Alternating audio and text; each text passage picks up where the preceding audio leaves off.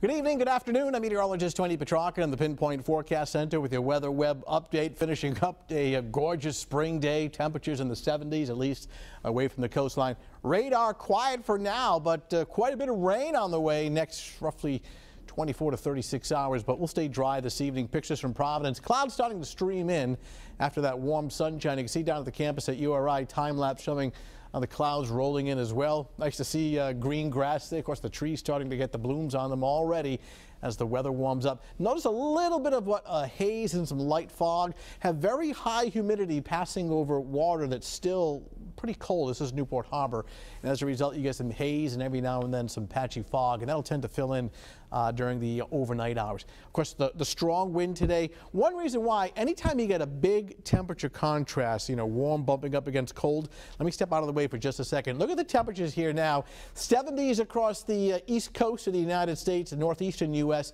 And you see in the upper left-hand side of your TV set that blue color indicating a winter chill. So when you have this big temperature contrast, you get a lot of wind and you get stormy weather and rain. And eventually we'll see some wet weather. You can see the leading edge of some steady rain now back through upstate New York. This will take a while to get here, so I don't expect much in the way of rain tonight, other than maybe some sprinkles and drizzle after midnight as we track a very strong cold front. Out ahead of it, it's gusty and some of this rain steady at times moving in for tomorrow, especially by later tomorrow afternoon, tomorrow evening. Once this whole system, this cold front sweeps offshore, the colder air, noticeably cooler weather settles in for Wednesday. But temperatures even tomorrow should be mild. Put this into motion starting off at 6 o'clock this evening. Very mild night, upper 50s to around 60 all night long. By 7 a.m. in the upper 50s. If anything, if we get enough partial sun through the cloud cover, at least away from the coastline, mid 60s inland. This is 11 o'clock in the morning, upper 50s to near 60 along the south shore.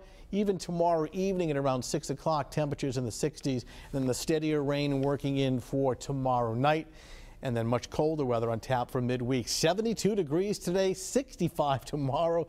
Look at that temperature crash all the way down to the upper 40s. To around 50 by Wednesday, so a definite chill in the air. Rain on Tuesday. Again, the heaviest appears to be Tuesday night. It's kind of light and spotty during the day, but Tuesday night, heavy rain at 65, drying out on Wednesday, chilly at 49, bright but very cool on Thursday, 50, a little milder on Friday, 55. Chance for some showers on Saturday, 53, then partly sunny skies on Sunday, moderating temperatures in the upper 50s.